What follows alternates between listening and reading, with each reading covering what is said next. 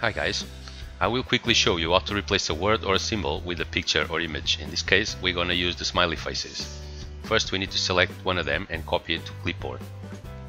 Then we go on the ribbon and select replace, and on the find what field we're gonna type smile, all caps, and replace with, we need the circumflex symbol followed by the letter C.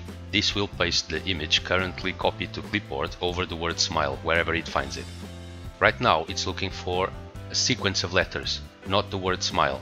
I have prepared the text with the word smile written in different ways: plural, lowercase, uppercase, and even a big word, supercalifragilisticexpialidocious, and yeah, it will find it, don't worry. So we place the cursor there, right at the start, and find next.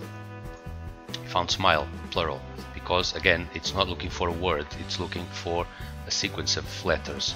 If we do replace, it replaced it and left the S there. Again, it found the lowercase one as well, found the uppercase one, and smile in supercalifragilisticexpialidocious. So if you do replace all, it found 17 instances of the word smile, because I copied the text and pasted it in several pages. So let's say we only want uppercase and a word, not a sequence of letters. We have to go to find whole words only and check the box, and match case, check the box. Now it's gonna look for a word all in caps. So place the cursor again there, find next, see? It jumped smiles and it jumped smile lowercase. Replace, jumped supercalifragilisticexpialidocious, and it went to the next smile all caps. Replace and replace all. Now it only found 7 instances of the word smile all caps.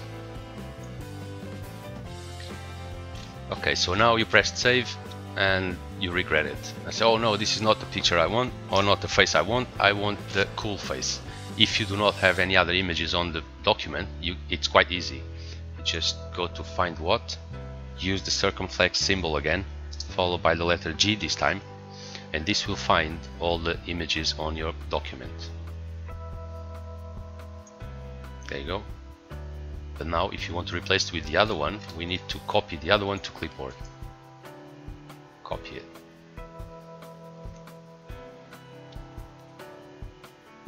Place the cursor at the start, find next, found that one, and we replaced it, and jumped straight to the next one and we replace it, and we can replace all, but this will replace all the images that it finds on your document, be it smiley face or any other image you've got, so be careful.